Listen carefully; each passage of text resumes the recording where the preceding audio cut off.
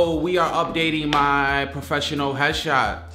Yes, we are. It's about that time. I needed something new, something fresh, something that's more of my swag. So we decided to get these two RGB lights and use that in our backdrop. So the photo could have this videographer vibe, because that's what I do and that's what I want to portray. So I'm excited to see how these pics come out. By the time you see this, it's probably already out. So let me know what you think about them. Peace.